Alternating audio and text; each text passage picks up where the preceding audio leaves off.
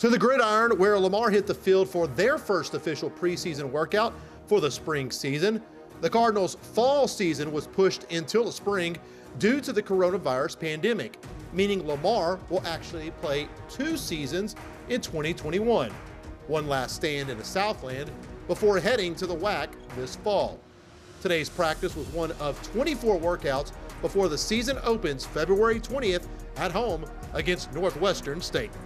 The thing that is positive, I thought after a month of being home, I thought our team would completely start over, going back to the beginning of October. So I think we're ahead of where we were when we started the fall ball period, but we're not where we left off at the end of the fall ball period. And so, hopefully in 5 to 10 practices, we'll be there to, at the end of practice 15 of fall ball, which I thought we made some strides, and I thought we started to gain a little bit of confidence.